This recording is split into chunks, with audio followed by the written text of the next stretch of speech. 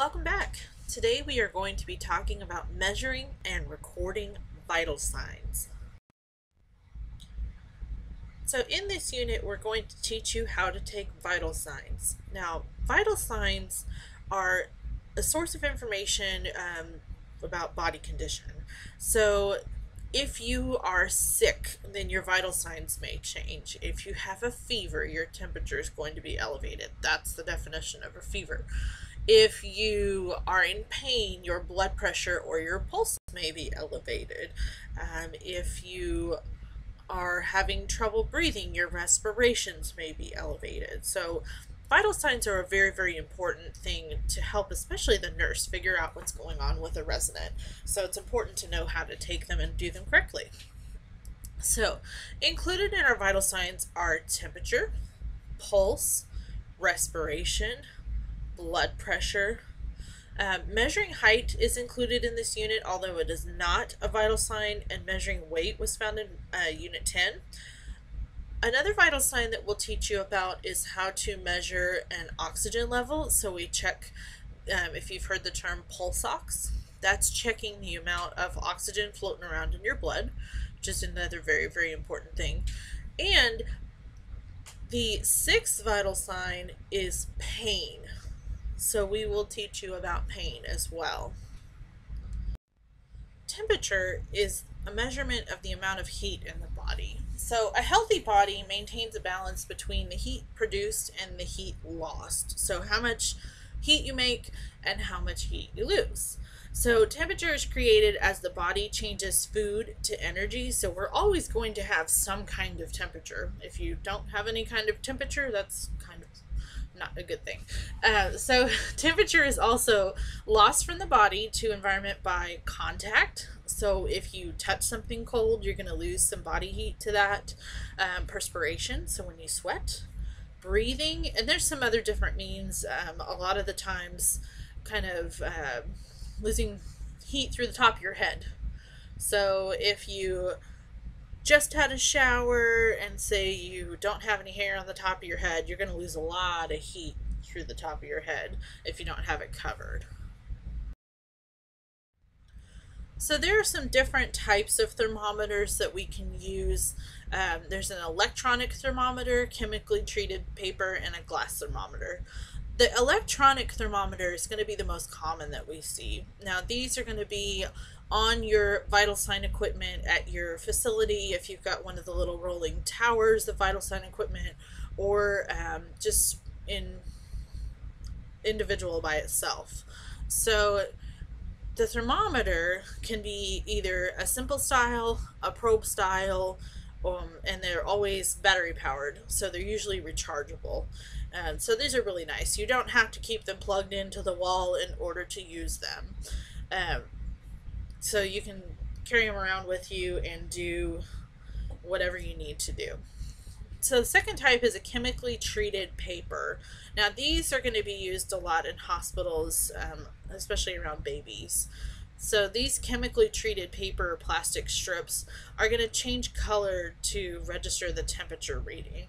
And these are disposable. You just use them one time, stick them on the forehead, it reads, and then you toss it. The last type is the glass thermometer. Now these you probably will never see in practice. These are going to be a glass tube with measurement markings. They're very, very easily broken. So if you drop it on a glass or a tile floor, it's probably going to break. So they definitely present a potential for injury to not only you, but to your residents. So they used to use mercury or gallon stand or colored alcohol. So the mercury is no longer used in long-term care facilities because there are a lot of environmental hazards when that thermometer breaks. The mercury is really, really hard to clean up, and you have to clean it up a certain way. So if you drop that glass thermometer, it breaks and the mercury leaks out. You can't just take a paper towel and wipe it up. The mercury is going to bead, and if you try to wipe it up, all it's going to do is push the bead along the floor. So it's kind of like the Terminator movies when he melts on the floor and just kind of slides. That's like the mercury in the glass thermometers. So if you ever do see one of these, a glass thermometer, even if it doesn't contain mercury, it might contain that colored alcohol. There's an oral, a security, and a rectal. And a lot of places will not use rectal temperatures anymore just because there is a chance to perforate or put a hole in the colon. So that would very much not be good if that happened to your resident. So oral temperature is going to be the most common way that you're going to take a temperature. Normal Fahrenheit oral temperature is 98.6 degrees. That is the gold standard. That's what we're looking for. So if you go to take a temperature and it is 98.6, perfect, they're right on the money. The range for still being normal is 97.6 to 99.6. So if you get somebody that's normally a 98.6 person and their temperature today is 99.2, that's okay. They still are doing all right. However, if it's 100.3, that's outside of our range, and that means that they have a fever. Or if it's 96.8, that's outside of our range, and it means that they are a term called hypothermic. Hypo meaning low, therm meaning temperature. So they have a outside of the range low temperature. So rectal temperature, this one again is not used very often anymore. Some places may still use that, but not very often. 99.6 degrees Fahrenheit is your gold standard because this is a lot closer to the blood in your body. Getting a rectal temperature and putting the thermometer in the rectum, getting near the rectal wall, goes straight to the blood supply. So you're getting a really, really close temperature to the direct blood temperature of your body. So 99.6 is our normal. Our range is 98.6 to 100.6. So when we talk about temperatures, and we'll talk about documenting temperatures, it's very important to know which way you took it. Because if you took an oral temperature and it was 100.5, that would indicate somebody has a fever. But if you took it rectally and it was 100.5, that's still within normal range. So it's very important to know which way you took it and document it correctly. So axillary, this is one where it goes under the arm. So axillary is under the arm. So what you do is you have somebody lift up their arm and you put the temperature probe in their armpit. Now make sure that you get the tip of the probe kind of right in the middle of the cavity of their armpit, because if you stick it all the way through, it's not going to give you a correct reading. Kind of like when you cook chicken at home and you have to stick a meat thermometer in it, but you don't want to get it right on the bone. You want to get it kind of in the middle of the meat. Same concept with axillary. You want to get it right in the middle of the armpit, and then you have your accurate reading. Otherwise, if you go all the way through, it's going to read the air temperature, and the air temperature is not going to be the same as your body. So the axillary, 97.6 degrees Fahrenheit is your normal temperature. So a lot of places will have you just add a degree to figure out what's supposed to be normal, because we always think of oral as being the oral is usually the gold standard one. So we always kind of think, okay, if we take an axillary temperature, it's 97.8. Well, then we add a degree to get their true body temperature. So if you get an axillary temperature of 96.8, that's normal for axillary, not for oral. Again, this is why it's very, very important to know how to chart everything. Then your tympanic. This one is where you put the probe in the ear. Now make sure you are very gentle with this and don't try to stick the probe in further than it will go, because you can do a lot of damage to the ear that way. So the gold standard for this one is the same as our oral, 98.6 with a range of 97.6 to 99.6. And remember, where you chart is important as well. So we need to know our residents' quote unquote normal temperature range before assuming that their temperature reading is out of the acceptable range. So, what if you have somebody that normally has a body temperature of 97.5? That's right outside of our normal range. It's a little bit low. So, say they had a 99.6 temperature and their normal's 97.5. That's 2 full degrees, 2.1 full degrees above their normal body temperature for them. That definitely indicates that they have a fever. Somebody else, that is on the upper side of normal, so we don't consider them having a fever. But someone else that has a lower than normal body temperature, 99.6, is a fever. So make sure that you know the normal. So situations that will cause higher than normal readings: if somebody has just eaten warm food and you take an oral temperature, sometimes the time of the day, infection is a big one. Temperature a lot of times is your first sign that somebody has an infection. So sometimes some other diseases can cause that. If you've got people's metabolism kind of going crazy, it's going to increase their body temperature. So there's also some situation that can cause lower than normal readings. So faulty technique if you're not doing it correctly. If you've got the temperature probe all the way through the armpit rather than kind of in the middle. Eating cold food. So if you've got cold food in your mouth or you've just eaten something cold, your mouth is going to stay cold for a little bit. So definitely eating cold food can give you a lower than normal reading. The time of day, again, and having a dry mouth, because you need kind of that saliva to help carry that temperature up to the probe. So the Fahrenheit thermometer, if you are using one of those glass thermometers, is going to have long and short lines.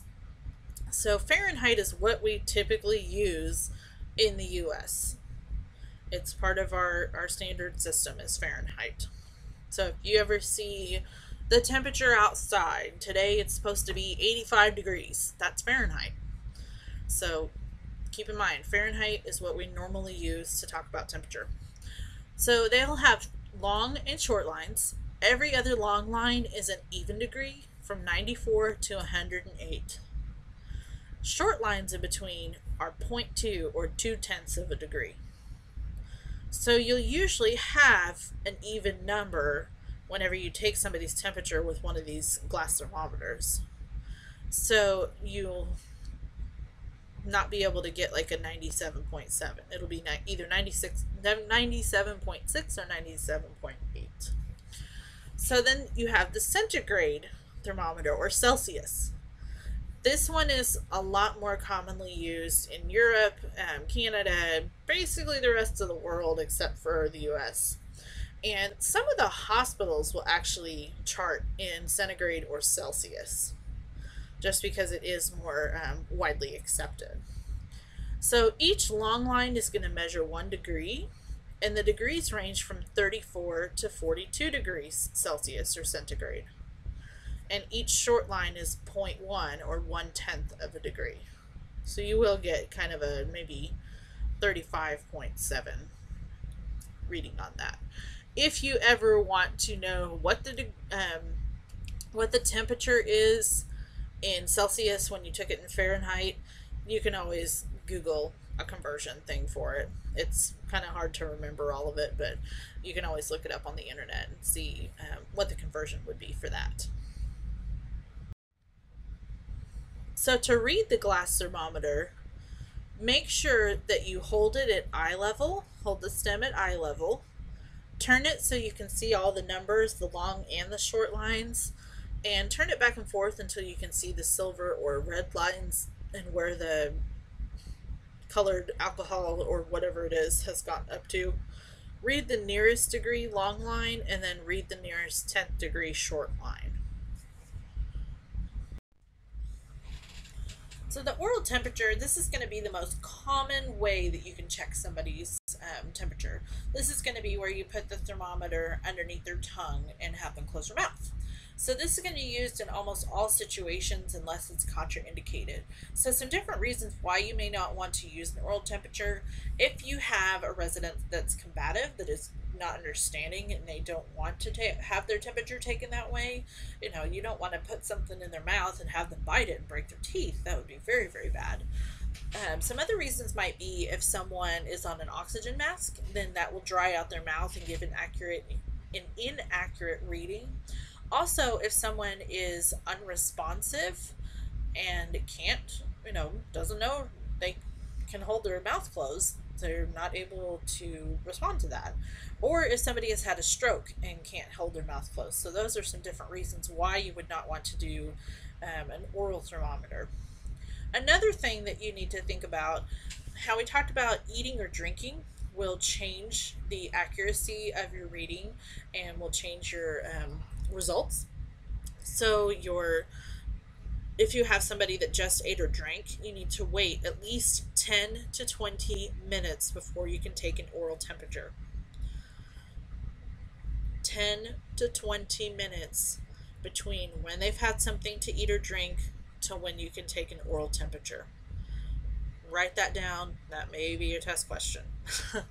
So some key points for the glass or the digital thermometers. We want to prepare the thermometer for accurate reading.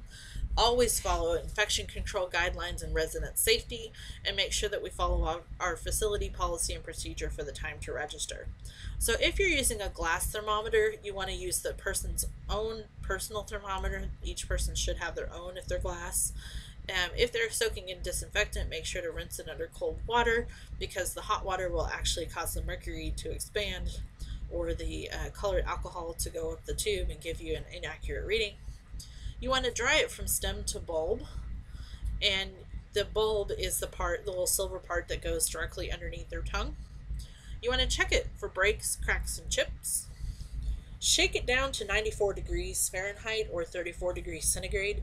Now this is really important that you do this correctly and have a good firm hold on it because if you are trying to shake the thermometer down and you accidentally let go of it or it slips out of your hand, it's going to fall on the floor and likely break. That would not be good. Then your facility is out of a thermometer and you're probably may have to pay for it, but also that glass going everywhere may be dangerous to you and to your residents. So you want to use a plastic cover per facility policy and remove the plastic cover to read it. So what you would do is, of course, have your hands clean, either hand sanitizer or washing them. If you're going to come in contact with saliva, if somebody has a lot of secretions in their mouth, you want to use gloves.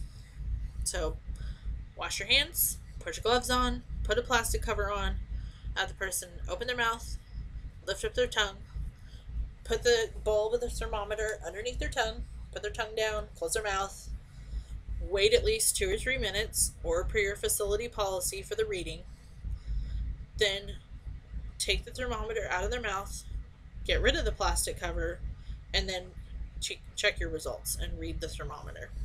So you want to wipe the thermometer down with a tissue to remove any mucus that may have gotten on it, and then use cold water to rinse it before you store it in a container with disinfectant. And just, we always think about using hot water to get rid of all the germs with everything, especially when we wash our hands. But again, the hot water will cause that mercury to expand and may give us inaccurate readings. So we want to use cold water and then put it in the chemical disinfectant. So we always want to use our standard and bloodborne precautions, which is again why we wear gloves if we do this procedure. And then we want to follow our policy and procedure for our time to register. The rectal route can be used when the oral route is unsafe or inaccurate, such as if you have the person that's unresponsive, that can't hold their mouth closed, that's on oxygen, whatever the case is. So if the resident is not reliable, if the resident has a dry or inflamed mouth, those can be a good indications to use the rectal route. So we want to, again, prepare the thermometer for accurate reading, make sure that we have our infection control and disinfectant. We'll talk about placement, and resident safety. We absolutely want to keep the resident safe, and then follow your facility procedure for the time to register. So you want to make sure to get the resident usually on their side, one of those Sims position. The Sims position would be the best for that. So kind of get them on their side, kind of on their stomach. Make sure that they're comfortable as much as possible. You always want to lubricate the end of the rectal thermometer for easy insertion and to prevent tissue injury, because that is sensitive tissue in that area. So you want to make sure that that's really lubricated well and that it's going to slide easily. So you want to hold the thermometer in place so that it is not lost into the rectum or broken, because the rectal muscles are very, very strong and people will react to you using the thermometer and putting it in their rectum. Their muscles may start to clench up and it will pull the thermometer in. So make sure that you hold that thermometer in place so that it's not lost into the rectum or broken. So a glass thermometer is going to remain in the rectum for 2 minutes or is required by your facility policy, and you want to make sure that you keep this procedure private, because their buttock and their anus are exposed. So you want to make sure that you have the curtain closed, have the door shut, have the windows closed, and only expose what you need. Only uncover just what you need and cover them up when you're finished. So make sure that you wipe up any extra lubricant when you're finished as well, because if you were generous with the lubricant, sometimes that will get on the outside in their anus or their buttocks. So you want to wipe that off and try not to embarrass the resident. Don't try to draw attention to it and obviously not make fun of them. So we don't want to do that at all. So just keep in mind that it may be an embarrassing procedure for them, and think about if you had to get that done on yourself, how you would want someone to treat you. So always keep that in mind. So the tympanic route, or the ear route, is one of the most accurate ones if done properly. So if the technique is not correct, there's some different errors in reading that will result. So you want to make sure to prepare the thermometer for accurate reading, which this is just kind of making sure it has fresh batteries in it and that it turns on correctly, that it's not going to give you some kind of error message. So we want to always follow our infection control and resident safety, and then follow our time to register. So the tympanic route is where they have a probe that is gently inserted into the ear, and it always has a little plastic cover on it, and their plastic covers are disposable, so just get a new one each time. Pull the ear back and up for adults, and be very, very gentle with this, because remember, our elderly people have very thin skin and sometimes not a whole lot of fat padding or good circulation, so you want to just be very gentle with that so you don't tear their skin. So the temperature is going to be measured within 1 to 3 seconds, which is great. So that's very, very easy to use. The tympanic thermometers are used a lot of times because they are comfortable and they are non-invasive. You don't have to, you kind of put stuff in the ear a little bit, but it comes right back out. So much, much easier to do. There's also fewer microbes in the ear, or germs or pathogens. So there's a lot less risk of infection with this. And if you use that probe cover every time, then that's going to cut down a whole lot. So the reasons why you wouldn't want to use a tympanic thermometer: if you have ear drainage, or if you have somebody with blood in their ear, or ear infection, or their ear hurts, you want to find a different route. So always follow your standard precautions and bloodborne pathogen precautions. I would say use gloves every time that you do this, because you are putting your fingers on their skin. You might come in contact with, earwax or something else that's just kind of gross and might be infectious material if you don't, know that they're draining from their ears.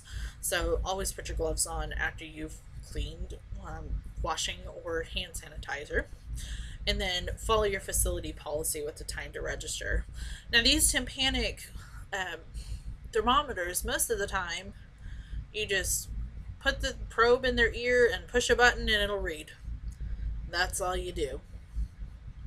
Then when you're finished with that, discard the cover, and then you'll use whatever approved disinfectant wipe, usually alcohol wipes or some kind of um, industrial cleaner for that, and make sure that you give it time to dry because you don't want to put that cleaner in somebody else's ear.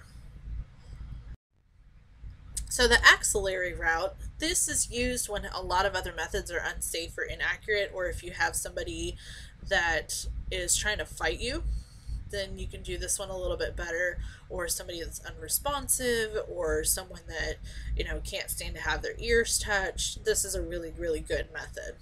So this method may provide less consistent readings than other routes if it is not done correctly. So we want to always do our preparing infection control, make sure you got your good placement, keep your resident safety, make sure that you talk to your resident while you're doing this. Tell them, I need you to lift up your arm for me. I'm going to put the temperature or the thermometer in there. I'm going to close your arm down. Now we wait. And then when it's finished, okay, we're all done. You can lift up your arm and I'll take it out now. So always, always, always, not just with your temperature readings, with everything, explain what you're doing to your resident. Even if they have dementia, they still may be able to catch some of it. So your axillary side or underarm must be dry. So if you've got somebody that's really, really sweaty, you might dry it off first before you start to do that route. So do not use the axillary site right after a bath, because after a bath or a shower, a lot of times that hot water is going to open up your blood vessels and bring more blood to the surface of your body. So it's going to make you a little bit hotter until you start losing all that heat from your head. So make sure that you wait a little bit after somebody's had a bath. If you're using a glass thermometer, it stays under the arm 5 to 10 minutes. So that's quite a long time if you're using that glass thermometer. Most of the time, if you're using one of the electronic devices, it only takes a minute or two if it's done correctly. Again, always follow your standard and bloodborne precautions and allow the time to register per your facility policy.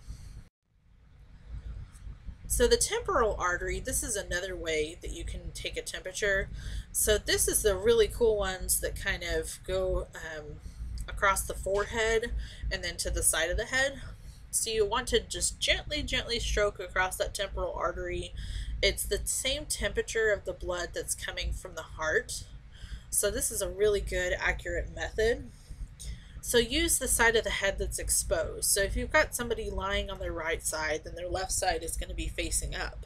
So you don't want to try to go from their, middle of their forehead over to the right side, because it's not going to be accurate if their face has been on the pillow for a while and is getting hot. So place the thermometer at the side of the forehead between the hairline and the eyebrows, and then slide the thermometer across the forehead. So when you go to work at your facility, they will teach you how to do these. Some will slide across the forehead, some will just get to the temporal artery on the side of the forehead and they won't move anywhere from there. So just follow whatever your facility tells you. So it'll read your temperature display, and it's very quick. And these can be used for residents that are confused and resistant to care. So you can still tell them, I'm going to take your temperature, I'm just going to take it across your forehead, and they'll kind of sometimes understand, but it's much, much easier, less traumatic for somebody than trying to stick something in their mouth or stick something in their ear, or put it under their arm, or definitely less traumatic than the rectal. So this is a much, much better alternative for that. So the digital thermometers are going to measure anywhere from 6 to 60 seconds. Some of them may take a little bit longer, and that's okay. Just whatever your facility policy is. So the disposable oral thermometers, the dots will change when the colors are heated, and these are only used once. These are not going to be used very often because they could probably get expensive if you keep using all these disposable thermometers rather than using one you can reuse and just change the probe covers on it. So the temperature sensitive tape, the color changes in response to heat, and the tape is applied to the forehead or the abdomen, and these measure in 15 seconds. Again, this is a disposable one, so may not be used quite often, just for cost factors. So some different things to report to the nurse. Notify the nurse immediately if the oral or tympanic temperature is below 97 or above 100, or if the rectal temperature is below 98 or above 101. So also notify the nurse if you're having difficulty obtaining temperature. So say your resident is not being cooperative, they do not want you to take their temperature at all, and they say, nope, I'm not doing it. Okay. So you've tried again and they agree, well, okay, I'll let you do it. Well, then they get frustrated halfway through and they don't let you finish. Or if you have, a resident says, oh, yeah, I'll let you take it. And then for some reason the thermometer doesn't ever read, or it takes forever reading.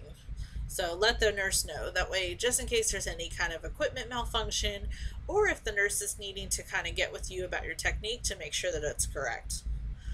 So when you record or document your temperature, you want to use the following symbols, and always remember to follow your facility's policy on approved abbreviations, because some facilities may not approve any abbreviations or have some different ones than what we've taught you in the course. So we will teach you what is generally accepted, but your facility may have something slightly different. So the oral temperature is going to be a capital O. So when you take an oral temperature, say you got a 98.4, then you will record it as 98.40. Rectal temperature, 99.4 R. Tympanic, 98.4 T, or according to your facility policy. They may not want to use a T because T can mean the same thing as temperature. So I've seen some places that will have TYM for tympanic. Then axillary is AX, so 97.4 AX.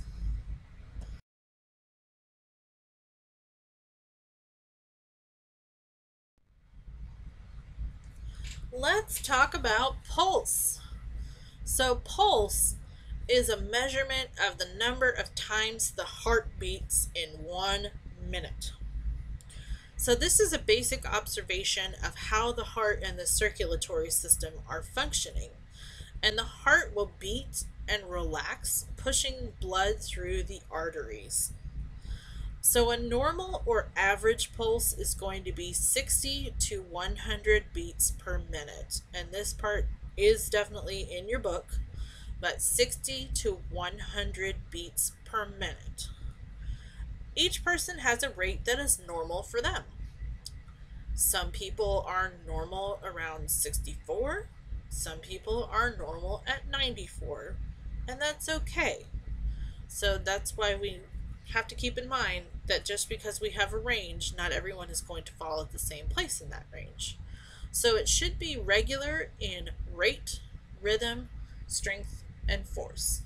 If you think about back in music class, when you had a metronome, how it kind of, ticked off the beats for you in the measures. So it's always, always regular. So your pulse should be very steady, have a regular rate, 60 to 100, regular rhythm, strength, and force. And we'll kind of talk about all those different things.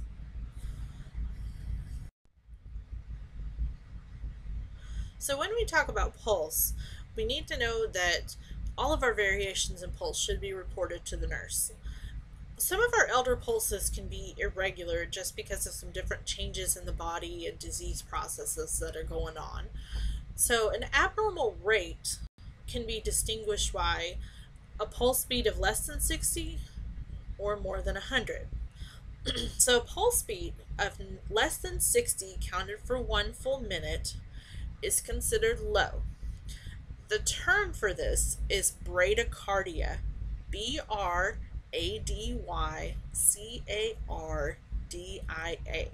bradycardia, pulse speed of less than 60 for 1 full minute. So on the opposite end of the spectrum is a pulse speed of more than 100 for 1 full minute, called tachycardia. Tachycardia.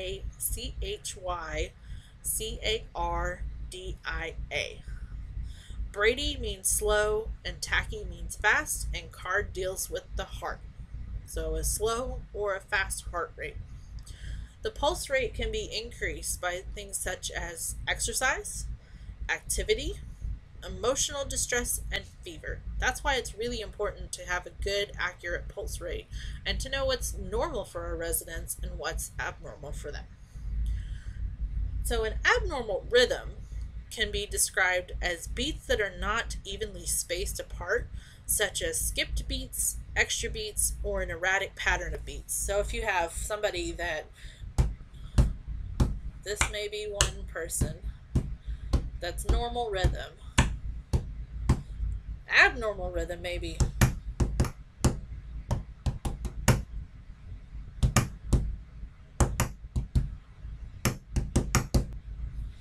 that can be an abnormal rhythm. So an abnormal strength or force can be described as a bounding pulse, where the pulse cannot be occluded or stopped by mild pressure. So if you're checking a pulse site, say on the wrist, and we'll teach you how to do that, normally you can feel the pulse, and then if you push down a little bit, you can kind of feel it stop a little bit, or it will kind of diminish. So a bounding pulse is one that cannot be occluded by mild pressure, and it might feel like that. So a weak and thready pulse is one that can be occluded by slight pressure.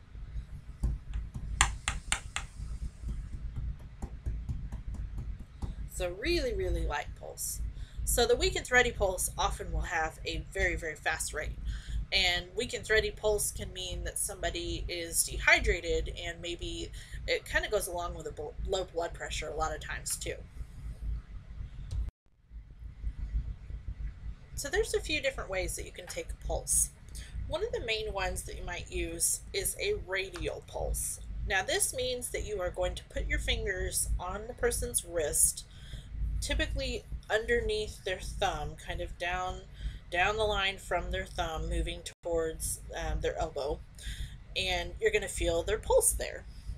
So you want to use your second and third fingers and kind of feel for the bone in their wrist that's right next to their thumb, and then move in just a little bit and you'll feel the pulse. And if you're practicing right now and you don't really feel it, don't worry about it. We're going to practice this in Skills Lab too. So you want to make sure that you count for at least 30 seconds and multiply by 2, and that's only if the rhythm is regular. Count 60 seconds if it's irregular. So if you're getting that nice regular rhythm and it kind of feels okay, it's not too fast, not too slow, you can count for 30 seconds and take it times 2. But if it's irregular, then you want to always count for 60 seconds. So the apical pulse, this one's a little bit different. This one you need a stethoscope. So you need to listen to the heart directly through the skin. The radial pulse, you're kind of feeling the artery in that area, so you're feeling something that's coming away from the heart and delivering all of the blood and nutrients and everything out to your hand. The apical pulse, you're listening to the heart directly. So the apical pulse is going to be located on the left side of the chest below your nipple. And for women, you may have to have a woman lift her breast up in order to hear the apical pulse correctly. So you always want to use a stethoscope for this and count for a full minute. Again, if it's regular, you can take 60 times. You can take it for 30 seconds times 2, but generally it's a good idea to count for a full minute. And the lub-dub sound you hear is 1 beat, so you might hear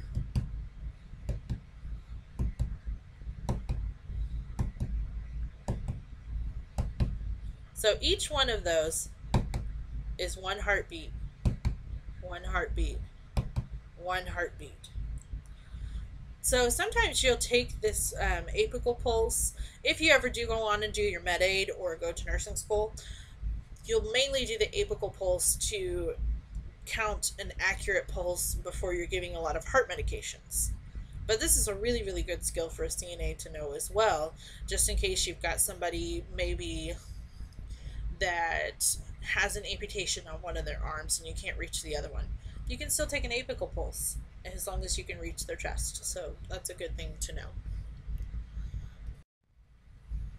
So some other different places that you can check the pulse. You can check the pulse in the temporal artery, so you can actually put your fingers up to your temple and feel it. There's a facial artery, don't worry about that one.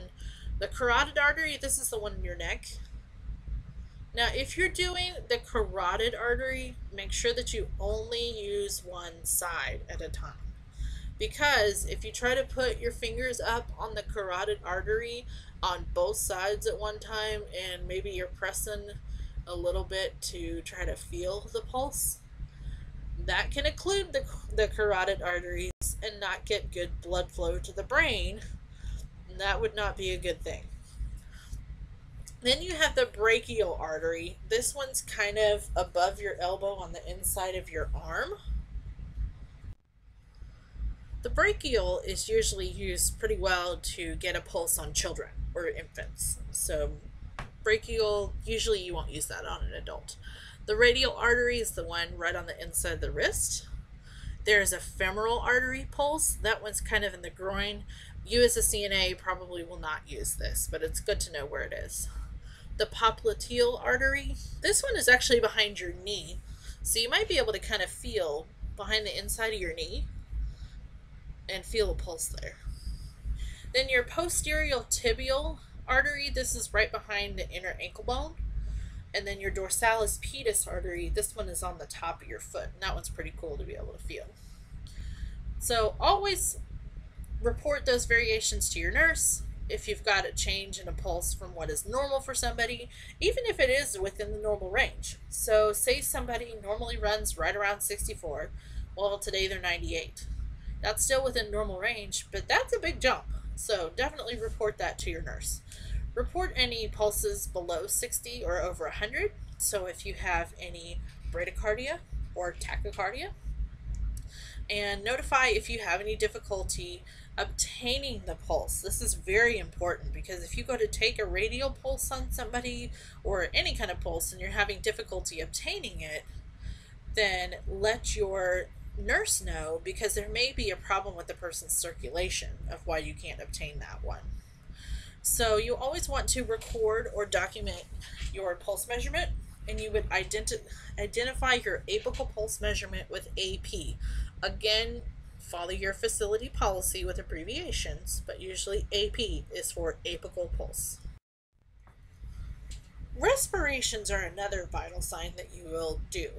So respirations are counting the inspiration, which is the breath in, and the expiration, which is the breath out. It says respiration, but it's expiration. So each breath in and out is one respiration. So the normal or average adult respiratory rate is between 14 and 20 respirations per minute. So everyone will have that rate that is normal for them. So any variations should be reported to the nurse. And our respirations can change. They can be increased by exercise, fever, lung disease, and emotional stress. They also decrease by sleep, inactivity, pain, and medication. So we want to make sure to report any variations to the nurse. So some different variations in the character and rhythm. Dyspnea. This is an important term to know. Make sure that you know dyspnea. This is difficult or labored breathing, and you use extra muscles for breathing. So if you have someone that has some kind of a lung disease and they say, oh, I can't breathe, then they are experiencing dyspnea. So you can also see someone with shallow breathing. so their chest does not rise and fall very much. You can have someone with noisy breathing, gurgling, wheezing, or snoring sounds. And you can have irregular breathing. So this may be an irregular pattern where you have cycles of dyspnea, so you have cycles of difficulty breathing. They might be trying to breathe really fast, followed by periods of apnea. And apnea is an absence of breathing. So I know we've almost all heard the term sleep apnea, where you stop breathing while you're sleeping. Well, take the sleep part out of it and you have apnea. So people can have those periods where they're breathing really fast or having difficulty breathing, and then they stop breathing for a little bit, usually 10-20 seconds. This is common when someone is at end of life, when they are in the active dying process. They will have those periods of dyspnea followed by the apnea, and the apnea periods will get longer and the apnea periods will get more frequent until they eventually stop breathing altogether. So counting respirations, just keep in mind that each respiration involves one inhalation, breath in, and one exhalation, breath out. So you want to count the respirations right after taking the pulse. And a good reason why we want to do this is because we don't want the resident to know what we're doing. We're not lying to them. We're not doing that at all. We're not trying to be deceitful. But if you tell somebody, oh, I'm going to take your respirations, I'm going to watch you breathe, and you stare at their chest, a lot of times that's going to make somebody uncomfortable. So that's why we kind of do this without letting them know. So what you want to do is say you've taken their pulse, you're taking a radial pulse, you've counted it for the 30 seconds. Keep your fingers on that pulse site, or if you're doing an apical, keep your stethoscope on that pulse site. And count their respirations. Count that for 30 seconds out of the corner of your eye. So you're going to watch each chest rise and fall, and each chest rise and fall is one respiration. So count for 30 seconds and multiply by 2. If you have abnormal respirations, such as those periods of dyspnea and apnea, or if somebody is breathing really fast, count it for a full 60 seconds. Always follow your facility policy, but these are some good guidelines. Another thing I like to do, just kind of a tip for you, is if you are using all of the vital equipment on the little vitals tower, where they've got the automatic blood pressure cuff, and they've got the little thing that you stick on the finger to check your pulse, and then the temperature probe. I like to hook up the blood pressure cuff to somebody, and while it's taking their blood pressure, I'll kind of rest my hand on their shoulder, on the back of their shoulder, and feel their respiration. So you can feel their chest rising and falling. And sometimes people kind of like that. It kind of makes them feel like you're just standing there and being nice and being reassuring, and just kind of being a friend. But I have an ulterior motive with that, not just to be a nice person, but also to get their respirations if they're using everything automatic, so that I don't have to stop and count their respirations or pretend like I'm taking their pulse even though it's already done. So that's something I like to do as well. So always report any changes in your resident's respiratory rate from what's normal for them. Report any rates under 14 or over 24. And definitely, absolutely notify the nurse if you're having difficulty counting a respiratory rate. And then you want to record or document the respiratory rate. A lot of times, whenever you're charting vitals, if you put, you put a T of 98.60 for oral, then you say P 65, then another comma, R 15. Great. That's good documentation of your vitals. One last thing that I will say, another little tip that I just thought of, is if you have somebody that you're having to take vitals on them when they're sleeping and you have to wake them up to take vitals, and unfortunately this is a reality of healthcare, having to do that. We're not trying to be mean, we're trying to make sure people are still doing okay.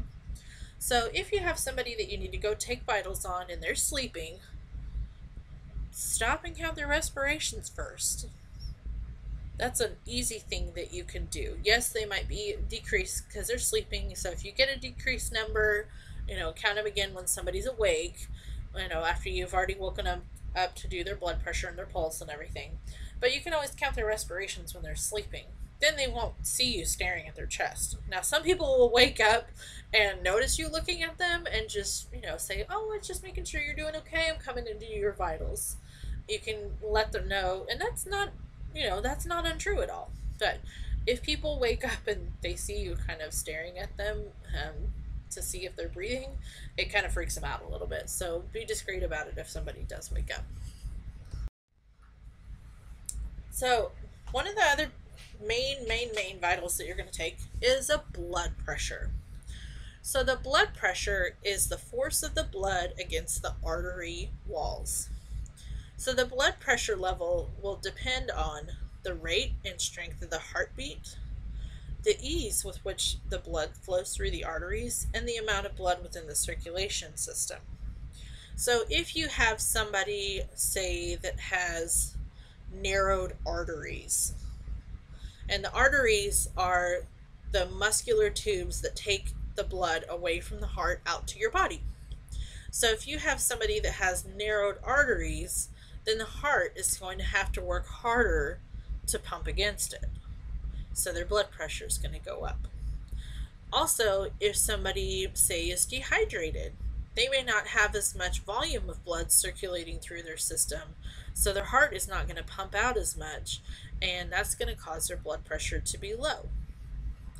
The heart may try to compensate for that by beating faster. So that's why you see those people with a weak, thready pulse that have a low blood pressure. It kind of goes hand in hand with that. So some different terms. The systolic blood pressure. This is the force within the arteries when the heart contracts or squeezes and beats. This is going to be the highest pressure within the arteries, and this is going to be not only the top number of the blood pressure, so you can see the little picture we have there, the SYS is 132, so it's the top number. It's also going to be the first sound heard when measuring a blood pressure, when you're taking a manual blood pressure without using a machine. So the diastolic pressure, this is the force within the arteries when the heart relaxes between beats and starts to refill. So you always will have a diastolic pressure. You think if if the heart's relaxing, it's not actively beating, that you wouldn't have a pressure. You do. It's a good thing. You're supposed to have a diastolic blood pressure. If you didn't, then all of the blood flow back to the heart wouldn't be as much, and eventually your heart would fail. So diastolic is going to be the lower number of the blood pressure. So if you look on the little picture, it says DIA 78. So the diastolic is also going to be the level at which the pulse sounds change or cease. So when you're taking a manual blood pressure, you're going to hear the first sound when you're measuring it. So you might hear a little space as you're measuring it before you hear a sound. Then you'll hear it start and it'll go.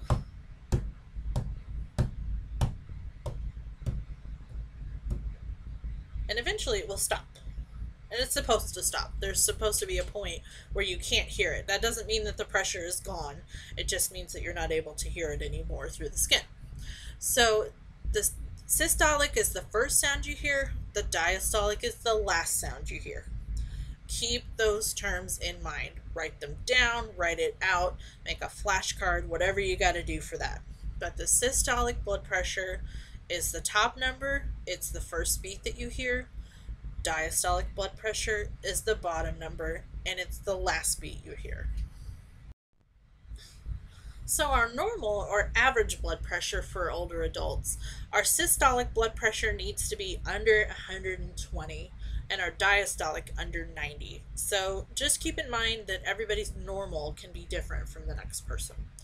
So some different factors that will affect the blood pressure. It may be increased slightly with age due to some various factors. One of those factors can be either arteriosclerosis or atherosclerosis. Now, these terms will go a little bit more in depth in chapter 15 with our um, different physical changes accompanying aging, but I like to talk about this during blood pressure just to make sure that people understand what happens that will affect the blood pressure. So the atherosclerosis is the buildup of the plaque deposits in your body, in your arteries.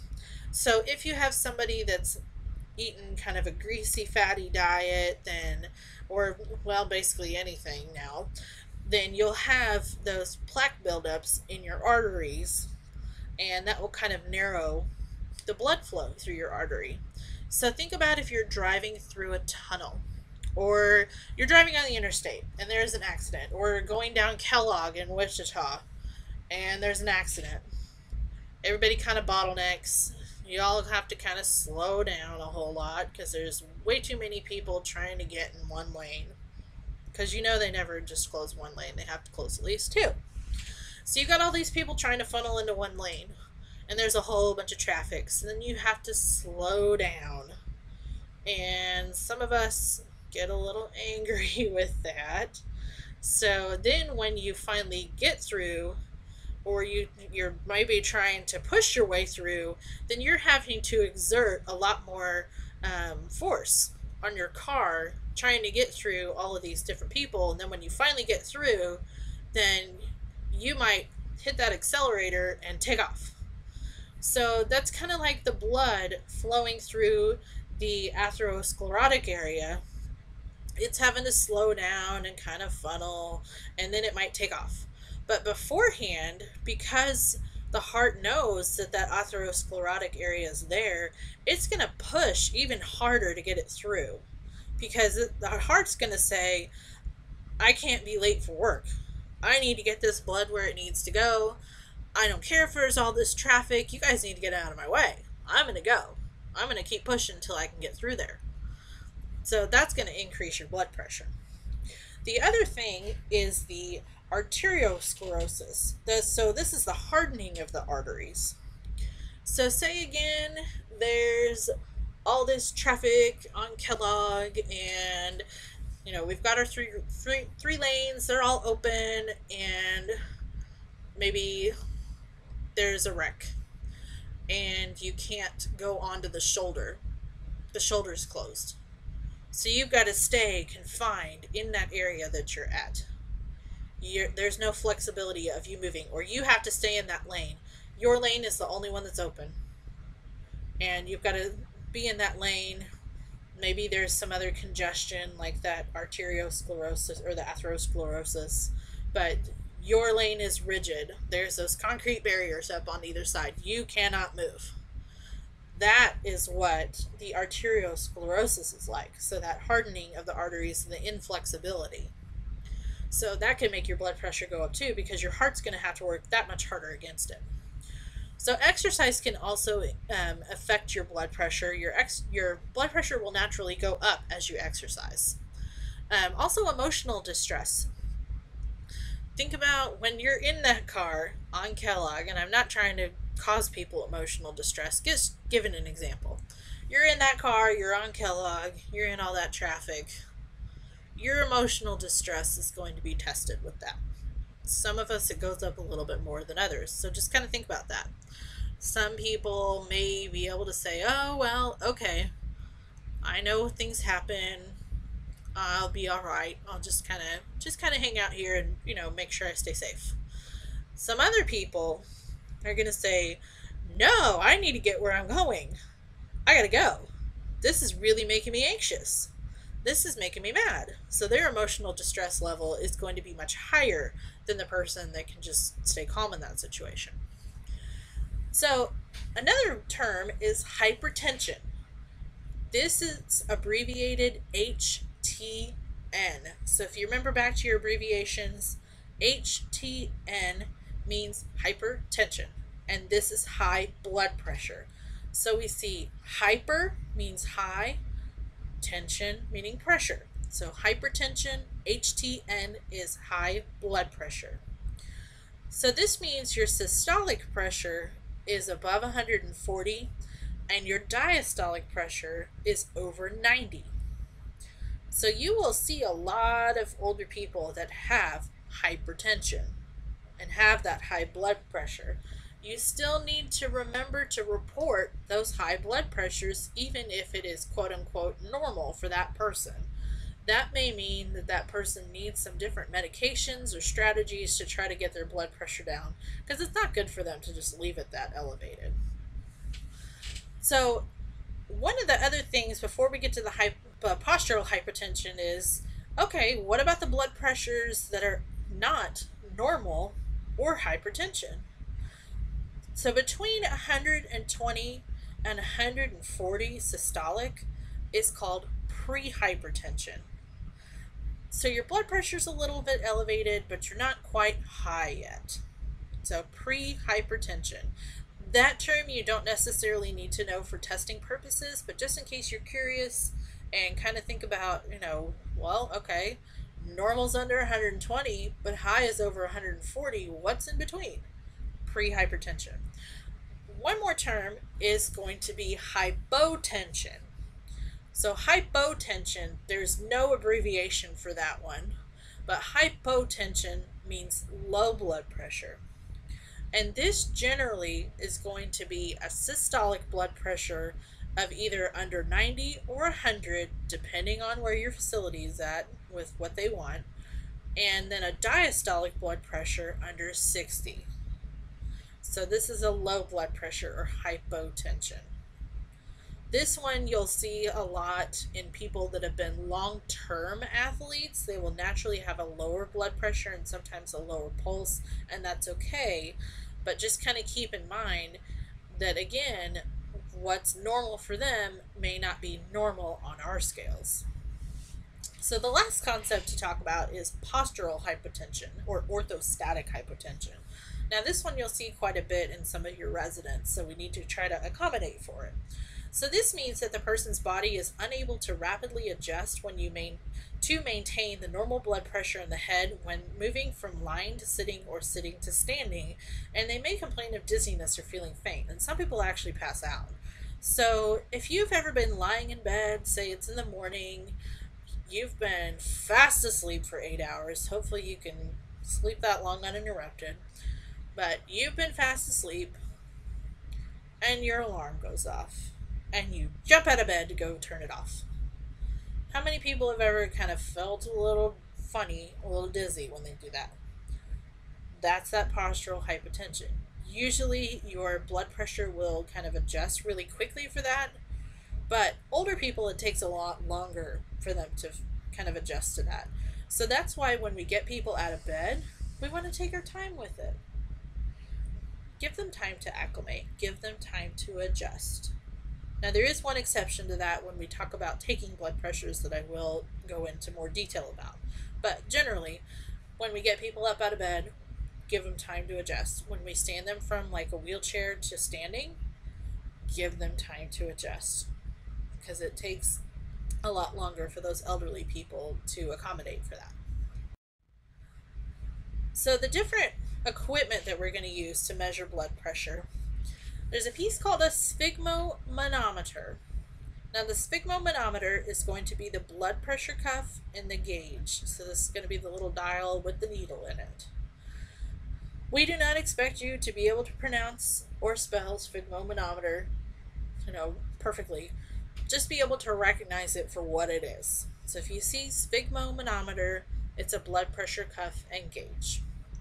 Your other piece is going to be your stethoscope. Now this is the piece that you use to do the actual listening, and we'll teach you how to use the stethoscope and the blood pressure cuff at Skills Lab. So some different points of measuring the blood pressure: you always want to have a cuff that's appropriate size, make sure that you position it properly, and hearing your sounds. And we do have a little video after this that talks about how to take a blood pressure that's really helpful, and then we'll practice that in Skills Lab. This is one thing that it's kind of hard to talk about. It's a lot easier to just do it hands-on. So also the time interval for rechecking. So say you check somebody's blood pressure and it's 80 over 40. So you go tell the nurse and they say, well, okay, just recheck it in a little bit. You may wait 10 minutes, you may wait 20 minutes. Sometimes it's better just to ask the nurse exactly how long they want you to wait. But generally, if you have a blood pressure that's way outside the normals, if you have that really, really low one or you have a really, really high one, then usually you wait just a few minutes. And I always like to check it on the other arm. Sometimes you can have discrepancies or differences between your arms. If you have maybe a blood flow issue to one arm that's causing a really, really low reading, or something causing a really, really high reading. But I like to recheck both arms if I've got the chance, and usually just wait a couple minutes between. Because if you take that blood pressure on somebody's arm and it's reading high, and you immediately take it right after, their blood pressure is still going to be elevated from the last time, or their anxiety is going to be up from taking the blood pressure again right away. And sometimes those blood pressure cuffs, if you have to pump them really high, it hurts. So that's going to cause their blood pressure to go up the second time too. So you might want to wait a few minutes, use the other arm, and then recheck it. So when you're reporting and recording your blood pressure, you always want to report to the nurse any changes in the blood pressure from what's normal for them. And this would be a systolic pressure of 100 under 100 or over 190. And I personally would not wait that long if somebody had 190 systolic blood pressure. I would want to know sooner than that. I would want to know maybe if it was 160. But you always will want to go by the facility policy and go by the care plan, because the person's care plan may have a limit of where they want you to report.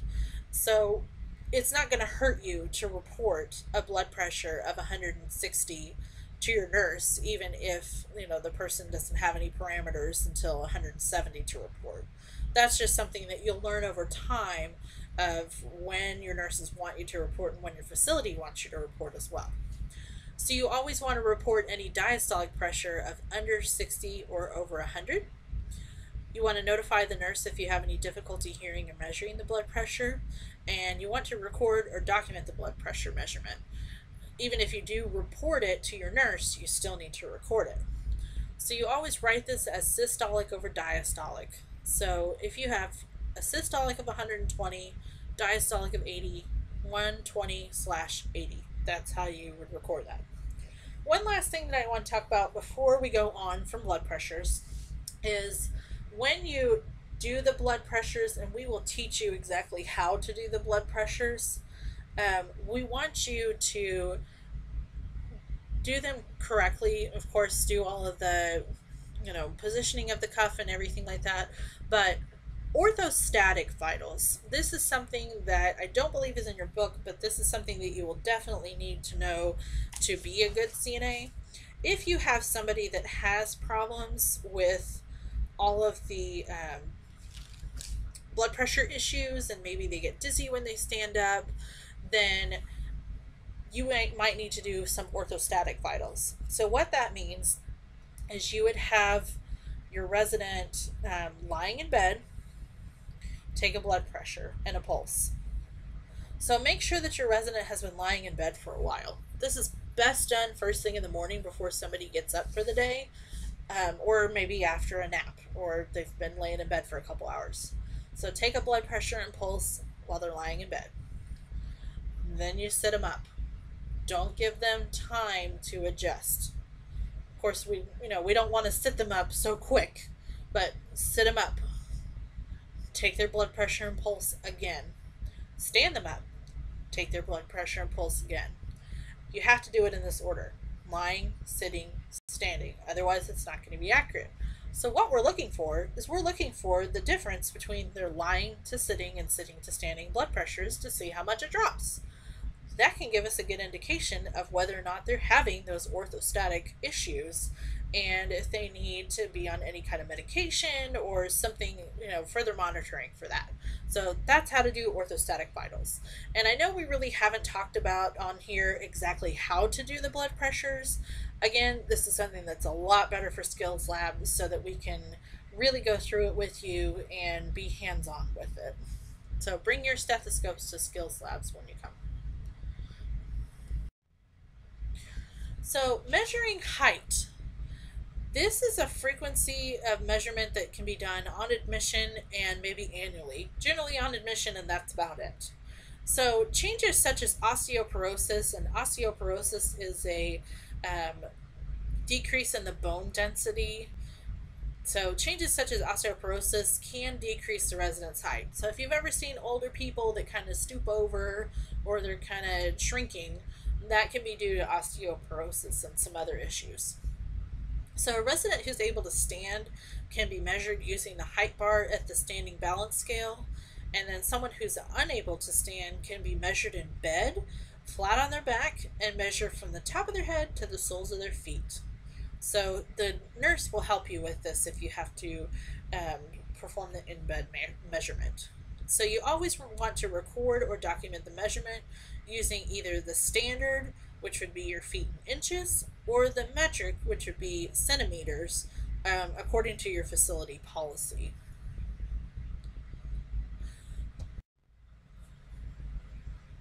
This concludes our PowerPoint presentation on measuring or recording vital signs. There will be another presentation right after this that will talk about the pulse ox and how to check somebody for pain. So just read that one as well. And then we also have a video on how to check blood pressures, which we will practice a lot at our skills lab. So thank you for your time, and please notify us if you have any questions, and we look forward to seeing you in skills lab. Have a good day.